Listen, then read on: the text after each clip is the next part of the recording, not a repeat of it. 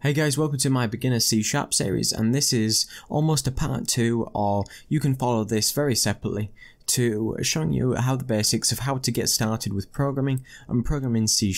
I'm using this rollerball example which I customized from the Unity tutorials to show you the basis of how specifically you add game mechanics to your game and get you very much started with using C#. Now today we're going to be looking at trigger events, and this is really important for any sort of style of gameplay that you choose to add.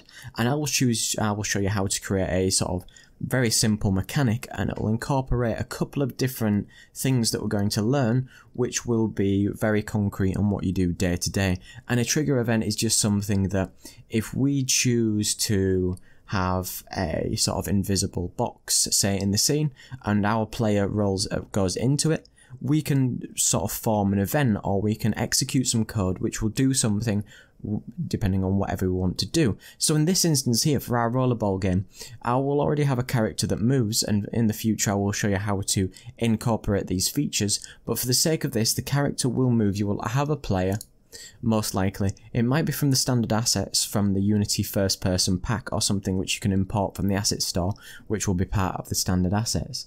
And you always need to remember that when you're going to do a trigger event, either your player or your trigger or your event that's going to collide needs to have a rigid body, so it's often best for your player to have a rigid body. And if you need that, you can go component, physics and rigid body, or add the component down here.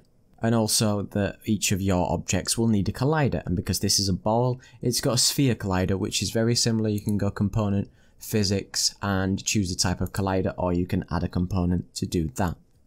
Now, what we're going to choose to do today to make this sort of very visual is I'm going to have a bunch of blocks which are going to block your way off to the next section, and we're going to almost have a little stone or a little something in the floor which we'll interact with or walk into for our trigger, and it will remove those objects that we've got there. So what I'm going to do is I'm going to just block the entrance off by just duplicating some of my objects that I've got here. So now you can see in this example that we'll hit our barrier and we can't possibly get through because there's no way. I mean, I do have a jump mechanic in this, but in this instance we can't actually get through the barrier. So we need to be able to interact with something to do it. So I will give you an example. What I will do is I will take one of these objects here, and this is just a visual representation, and what we'll do is I will just push this into the floor slightly, and this is going to act as sort of like something that we will interact with. And what we need to do to make this apparent is we need to add a collision to this. So what we could technically do is we could add our own cube, but what I'm going to do, if you wanted to do that, you can go game object, 3D object, cube. Now really, with the cube there, we could just duplicate the one we've already got, and it's got a box collider on it. We could just remove the mesh renderer, and you can see there's the outline to my collision. You can set that to isTrigger, because we always need it to be an isTrigger collision event for you to be able to go inside that trigger event and activate it with the physics that Unity has. So from there, we need to create ourselves a script. So what I usually like to do is have a script which can exist on any of the triggers that we might have. So it doesn't just exist on the player, it'll exist on every different trigger event that we might choose to use. So what we could do is we could right click in the project panel, go create C#, and then call this block trigger, because this is what's happened, we're blocked. So that's the trigger. So we can open up in Visual Studio by double clicking. And then, like I said before, you'll get this to the starting methods, and I like to just knock them down. I'll delete everything inside, and we've got the encapsulation of the two, the left and the right curly bracket. Then you can see that the class is called block trigger. Now, how are we going to go about doing what we want to do? Is that we're going to need a variable or something to hold the objects that we want to be able to remove. So what I showed you before, in square brackets you can have serialized field, because we want this to be in the inspector so we can add the objects to it, so the game objects, but we also don't need it to be public because it doesn't matter. So we can say private game object, and we can have these as a name of, you could say blockage cubes, for instance, and this is a private variable, it's a game object because it's going to be a bunch of game objects that we're going to want to remove, and we've just given it a name of blockage cubes so we know exactly what's happening. Now, we need to be able to create our trigger event and actually be able to use it, so we need our own to use one of the built-in custom Unity functions or methods. So like before, we can press write void on trigger enter, and because it auto completed for me, it's done a private void on trigger enter, and on trigger and enter all the words have a capital. Then in brackets we'd write collider with a capital and then other. So what this means is on the trigger event we'll look for a collider and we're giving it a name just like we would reference a variable. So we're just giving it a variable name of other, and we're going to be looking for a collider component. So in here we need to create something basic. We need to, and I will go into this more into the future, we'll need to write an if statement, and an if statement, just as it suggests, if we choose to do something, it will then execute some lines if that if statement is true, or if that condition is met. So we need to say that if other dot compare tag, and then in two brackets, and then in 2 quotes we can write player. Then we add a bracket to the end, and I'll explain this. Then we add 2 brackets, 2 curly brackets, which are left and right facing. So what we're saying here is if, when we're saying based on the parameter that we gave up here, we say other, if where or the thing that's going to collide with our trigger has a tag of player, and the best way to do it is using .compare tag. You can look at all this in the Unity documentation. We're saying if other, and we're looking for the tag of player, so we're comparing the tags that exist in Unity, and if it's player, then we're going to choose to do some sort of functionality. So we'll say that blockage cubes dot set active in brackets is false. So what this means is that we've looked at the variable blockage cubes, and we use the built-in things with inside Unity which say dot set active, which means we're going to choose to deactivate or activate a game object, and in normal brackets we choose and we put the word false because it can be true or false, so we can activate it or deactivate it, and we need to put a semicolon at the end.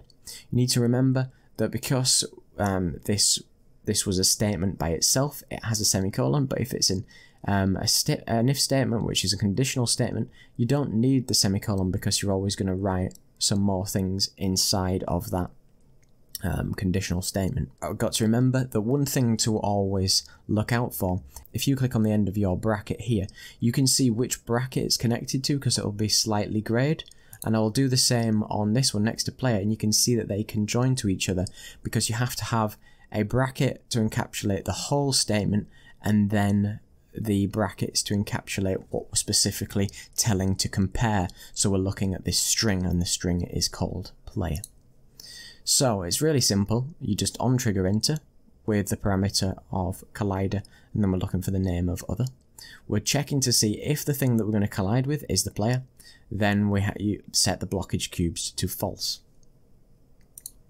So what we can do is go back into Unity. So we need to choose our trigger object. Like so, we can add our blockage collider to there, and nothing will appear other than our blockage cubes. And the thing is, because these cubes are, say, not one specific object, we're going to want to combine them together, because we could add specifically one of these cubes to our slot that we had in the inspector, but we want to be them all to be together so they all disappear at the same time. Really, I'll give you an example. Is let's say I choose this one. Now I'm just going to rename this to blockage cube 1. For instance, you can click back on your trigger and add blockage cube 1 to our slot here, and that's going to reference that one game object here, and we're going to expect to turn that off when we go inside this trigger event. Now you need to check on your player, make sure that there's a tag of player. If not, tag it player or add the tag if you need to. Then what you can do is when you press play, you can expect that when we roll into this, you can see that the object disappears, and then because the object has disappeared, we can now move into the next area, which is perfectly fine. It might have been exactly what we wanted. But for instance, like this, what we could do is right click in our hierarchy, choose empty game object, what we can do at the top is click on the arrow whereby the transform, just click reset so it's centralized, so it's just at 0, 0, 0. We can rename this to blockage cubes. We can select each of our cubes that we had that we might want to get rid of, let's say. And what we can do is add that to our blockage cube parent game object. And you can see that when I choose to turn this whole parent off, it all disappears. So we can do the same thing. We can select back on the trigger, go to the blockage cubes, add those in, press play, and you can see that once I go into that trigger event, what we can do is we can get rid of all those objects there, so it's a part of our basic gameplay. If we go back into the script, what we could do is, if we only wanted to use this once, we could just say that game object dot set active is false in brackets then with a semicolon, which means that we're specifying that this game object with a lowercase g, because we're saying that this one specifically that we're on now, is we're going to set it to deactive. So what that means is that when we go inside the trigger again, it won't try and turn anything off because it's already been used up. So I'll give you the example, and we go onto our trigger. You can see that it's activated. If we press play, you can see down at the bottom of the screen here, and we go into the object, you can see it turned the object off, but it also turned the trigger off. So I can't actually select it. And if I show you in the hierarchy, it's grayed out. So it means that we'll never be able to interact with it again accidentally. So we're keeping it very uniform and very specific. Of course, we could use this script over and over if we wanted, let's say, a trigger. If I duplicate this trigger and I have trigger 1, I could put this down here and have the same script on it, and I could have a bunch of objects which I put into the inspector, and I can then have another puzzle. Or I could have several different triggers as part of one puzzle. And it could be where I have to do a combination. I have to go on block 1 here, block 2 here, block through here, and then we can then move on. So I'm just giving you ways and means that you can do basic things in C# which can really easily add to your gameplay. So today we've specifically learned how to write a basic trigger event, use a game object variable to find or specify whichever game object we want to use, then look for the player that we're looking for, and then set different objects, whether it be itself or the one that you specify, to false, and it goes a long way to helping you do a lot of functionality within Unity and C#. So hopefully this helps you out. Thanks very much for watching. Don't forget to like, comment and subscribe. Cheers.